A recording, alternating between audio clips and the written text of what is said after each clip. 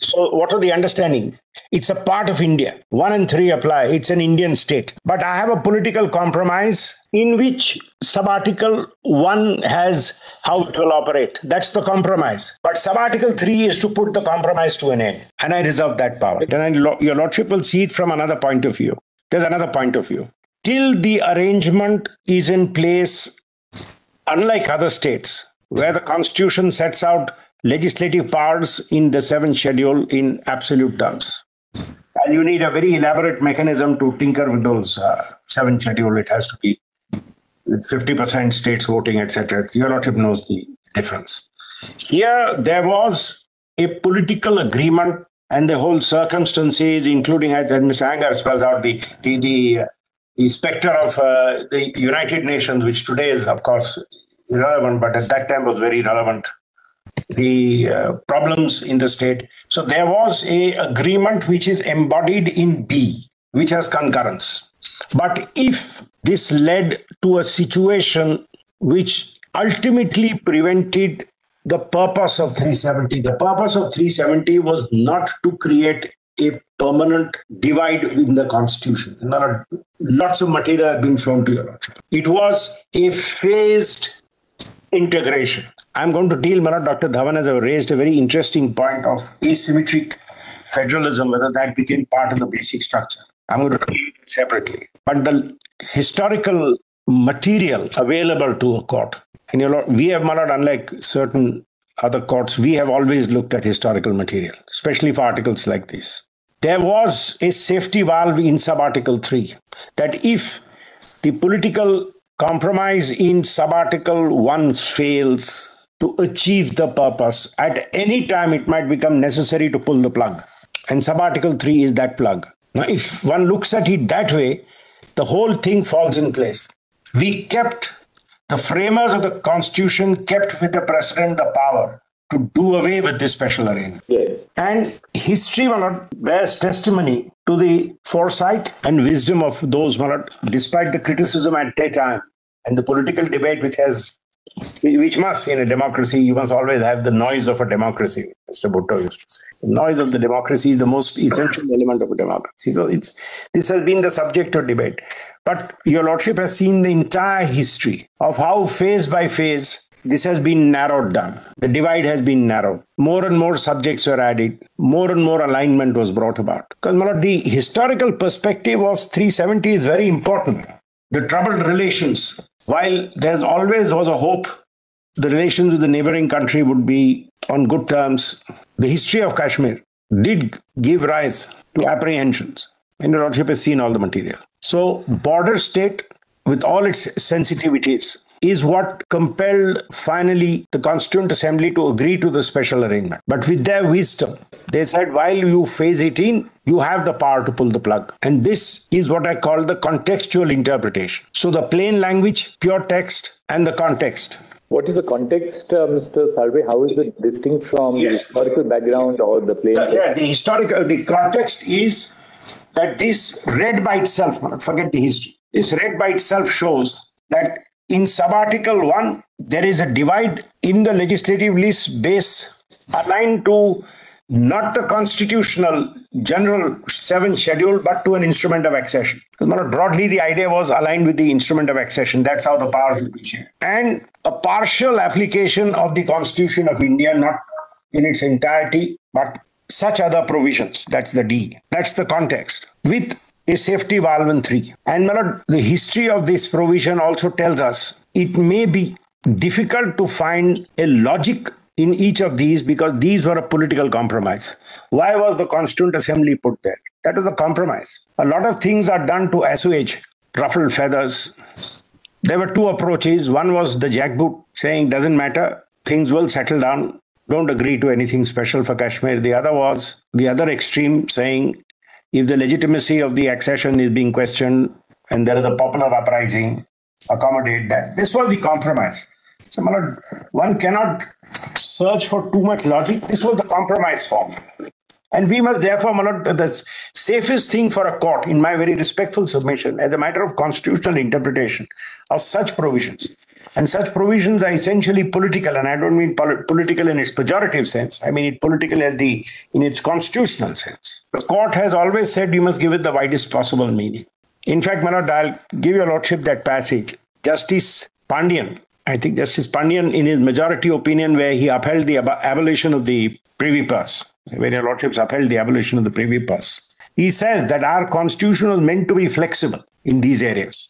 I'll give your lordship the exact passage. The fact that the ground realities would change in Jammu and Kashmir and 370 would accommodate was, my lord, first recognized by your lordship in the Makbul Damnu case, which has been cited. Now, two things, my lord, your lordship will note. Applying or disapplying provisions of the constitution. No, Mr. Salve, I could not get this argument. Yes. May I just restate the point, my lord? Clause D relates to not 370, but other provisions of the constitution. Absolutely. And they can be applied, disapplied, or with such modifications as the president considers appropriate. And that is with the concurrence of that government. Yes. Correct, my lord? This was meant to operate much beyond the Constituent Assembly also, because that concurrence would continue forever. There would always be a state government. But state government, what that state government is another matter. There would always be a state government. But disapplying 370 was carved out and put in 3. Now that can't be a provision limited in time to the existence of the Constituent Assembly. And that is what explains perhaps why the recommendation rather than concurrence. Mr. Salve, your voice was cracking just a little bit, when you were making the last part of your argument. Yes. Maybe... I'll repeat it, my lord. Yeah, if you could... Disapplying 370 itself comes under subarticle 3. Right. And that is why perhaps the framers of the Constitution scaled it down to recommendation instead of concurrence. And that to put it in a proviso that when there is a Constituent Assembly, during the life of the Constituent Assembly, if you decide to modify 370 or disapply 370, because the whole purpose of the Constituent Assembly was to work, to try and find this area of accommodating both. That's so if Mr. Salve, we got your point. Yeah, this is a proviso. Yes. It uses the word recommendation and it doesn't say if there is a recommendation. We got that point. We got that line of argument. Because that logically takes me to my next point, that the Ajit Mills principle, as Justice Krishna has explained in Ajit Mills. In the context of a law made by Parliament, if you say this is abuse of power or collective legislation, it's an argument of competence, not of motive. That is not the Ajit Mills principle. Your lordship knows when the first law was made, saying if you've collected illegal sales tax, which is not chargeable, if you've collected, you pay. The argument was this is colorable legislation because you're taking away. But Mr. Salve, even if it is a legislative power, yes, as you say it is, and probably it is, it's amenable to judicial review on the ground of Article 14. A legislative power cannot be challenged on the ground of malefides. So you cannot say that Parliament did something because of a malafide intent, because you don't attribute malefides to a collective body of individuals. That's the reason for That's correct. More than that, Nagaraj, when they reduced the age of retirement, our court said you can't challenge the reduction in the age of retirement on the grounds that Parliament was acting malafide, because it's a collective body. Malafide that is something which you attribute to an individual. More than that, my lord, your lordships have always said, where it comes to colorable device, supplementary, and all these. Actually, they started. It is really a competence argument. Colorable exercise of power in Tulloch, our court said, it really means that though you are purporting to exercise power under one entry, you've actually transgressed into another entry. So it's really a question of absence of power, legislative. It's a competence argument. It's a competence argument. Yes. It's not the Wednesbury unreasonableness. But equally, Article 14 would be attractive. But 14 meet the test of Article 14. But 14 can have no application to an Article 370 sub-Article 3 situation. Of course, legislative power you can. If you make a rule which is plainly discriminatory, you can strike it down on violating 14. Of course. Because if Article 13 applies, the whole panoply of fundamental rights apply. But therefore, assuming that this is a legislative power, it is not immune to challenge on the ground of violation of fundamental rights. Correct. Fundamental rights, whether a 370 sub-article 3 disapplying article 370 is at all amenable to fundamental rights, question mark. I'll address your lordship for a minute on that. Because this is a relationship between the union and a unit of that union. We are now units of that union. They may be parts of that relationship which create rights in favor of individual citizens. Well, if it affects an individual, a classical part of that, the provision of the on the right of residence. An individual, for instance, can say that I and people belong to my class have the exclusive right of residence in this state. By bringing in others, you are affecting my right under Article 14. Whether there is substance or not is a different thing altogether. But it's amenable to that challenge. You can't say that the challenge is immune. My lord, I would respectfully submit, applying or disapplying the constitutional provision would not give a individual citizen a right. Because I'll tell your lordship, this takes us back to the basic principle of this is adjusting the accession.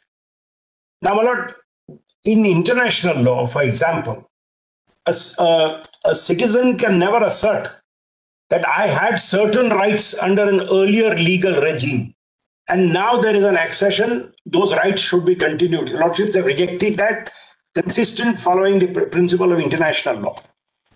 You have only such rights as are available to you within the territory. Now, in that, if there is a discrimination, you can challenge.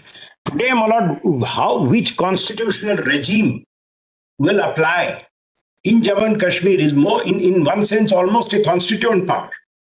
So, my lord, Article 14 challenge on the ground that I was a citizen, I was living in Kashmir, nobody else was allowed to enter here, now you've taken away my rights. That argument will not be open.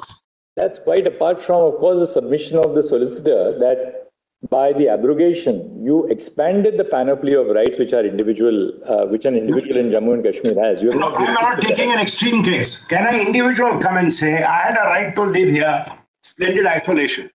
You've taken away that right and now all Indians have the rights, which I earlier had as a special right. Your contention is that the residents' right to live in Jammu and Kashmir is not taken away. Nothing. Their rights are expanded by applying the whole of the Indian Constitution. Nobody has a vested right in a state of governance in that sense. And Manat 370 is a part of the Constitution where the president has a power to disapply the Constitution. If he disapplies the Constitution, how can a citizen complain? A resident of that state.